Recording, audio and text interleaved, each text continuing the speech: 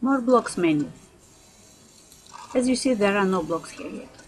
But you can create your own block and then use it in your scripts wherever you want. Let's say we want the cat jump 10 steps up, wait a little bit, and go back down. Click Make a block. Give it a name. It should tell you what this block does. Let's call this one Jump.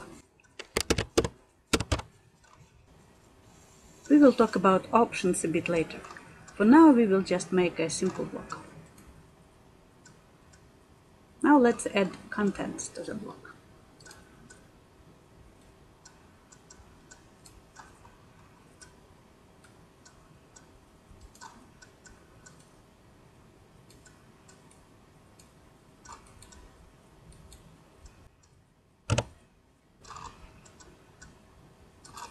The block is ready. Let's check how it works.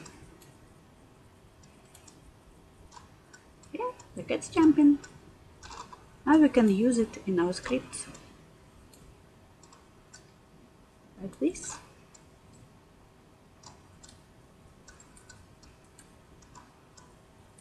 Or like this. But what if we want a different jump? That's why there are options. We can create a new block, or we can just edit this one. Right click on it, edit. Options. We want to add a number input. Recall what input means. We used this term when we worked with Lego Redo. Let's give it a name.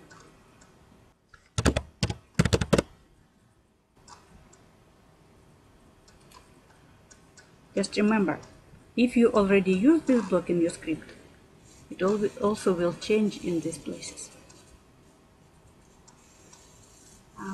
We can use this height number to tell the sprite how many steps it should make. We will use it just like a variable. Drop it instead of numbers in our motion blocks. To make it negative, use the operators.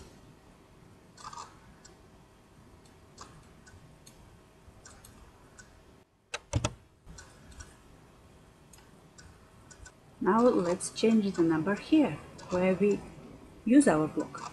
By default there will be number 1 here. But let's say we want the cat jump 50 steps now.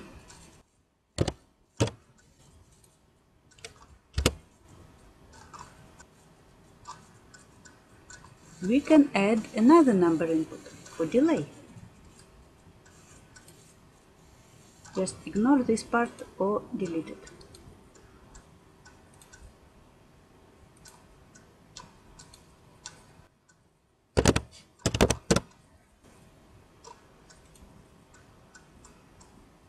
And use it here. Now let's see.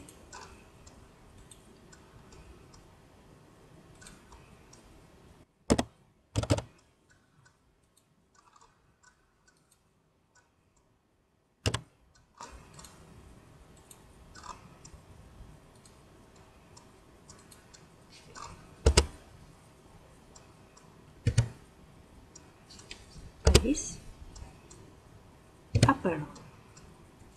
You see? We have just one script for jump, but we can ask the cat to make different jumps. If you want to delete this block,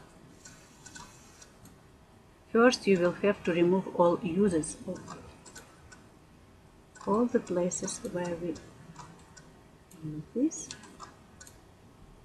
and then you can delete the block itself.